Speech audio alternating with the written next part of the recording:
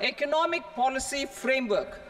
We will formulate an economic policy framework to delineate the overarching approach to economic development and set the scope of the next generation of reforms for facilitating employment opportunities and sustaining high growth. Our government will initiate and incentivize reforms for 1.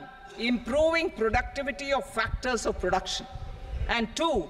Facilitating markets and sectors to become more efficient.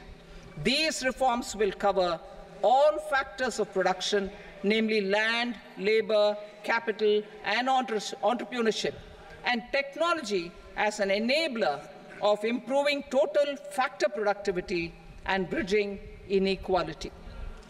Effective implementation of several of these reforms requires collaboration between the centre and the states, and building consensus as development of the country lies in development of the states.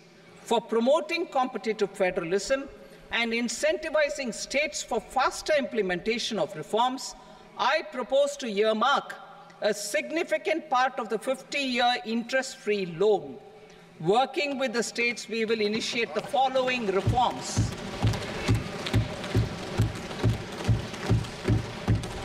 Land-related